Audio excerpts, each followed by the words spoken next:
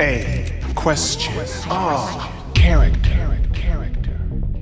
The Smurf lives a life of danger. Literally, danger is at his doorstep. Danger fence. The Smurf has two options. Jump this fence or remain indoors forever. As a mushroom coward, the Smurf is no coward. The Smurf jumps. Success. The Smurf lives as a bloomin', but his attitude is not as blue as his skin. The Smurf is forever cheerful. A Smurfish grin remains on the Smurf's face, no matter the setting. Perplexing. This is because Smurfland is not a place of happiness. No, the Smurf lives in a land of imminent danger. A threatening land, camouflaged as a graminaceous world of peace. There is no peace, but there is stalactites. One misstep pierces the Smurf. There is no peace, but there is crabgrass. A spiked squill of the crabgrass spells death for the blue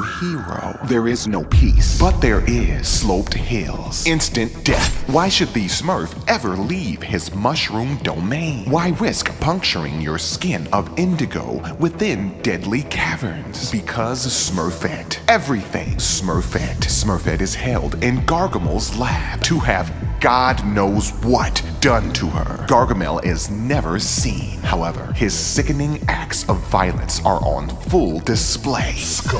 Likely from someone that is dead. Unkempt lodgings. A filthy man with an equally filthy interior. Death spiders. Bats of anger and death. Only a Smurf with feet of nimble can save her. He is that Smurf. This is that crabgrass. Jump the crabgrass. The Smurf has amazing skill. The Smurf can walk. Then he can walk the other way. The Smurf may duck. That was close. The Smurf will jump, but he will also really jump. The Smurf readies himself. It is time. Leap, Smurf! The Smurf jumps at dazzling heights, clearing the danger, but only until the next area. More danger. But the Smurf's smile says, it's okay, everything's fine. The Smurf wears a comically large white Phrygian hat. It is floppy. The Smurf is topless. The Smurf wears all-encompassing white leggings. His feet are sausagely encased within them. The clothes protect nothing. The Smurf is at the whim of Smurfland's elements and flying creatures. Do not touch the Smurf. But the Smurf's smile says, it's okay, everything's fine. The Smurf has mastered the art of the leap. For survival, the jagged edges of the forest must not be touched. As well, the Smurf has a critical weakness. His energy rapidly depletes. Always. Even when the Smurf is not performing an activity, he is slowly dying. The Smurf's metabolism is frighteningly lethal. If not cared for, the Smurf instantly reaches rigor mortis.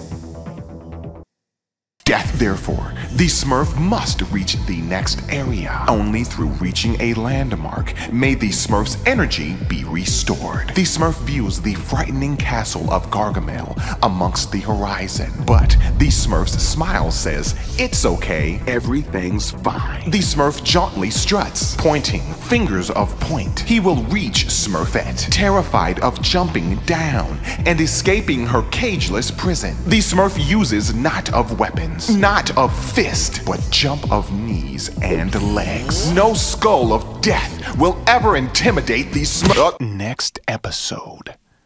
He is an awful, steaming pile of goat shit. Prepare yourself for the moment of terrible characters. Quest with me. Learn with us. Enrich your mind. Empower your inquiry like our material. Subscribe to our page. Put character into question. Return every Monday for more. A question of character.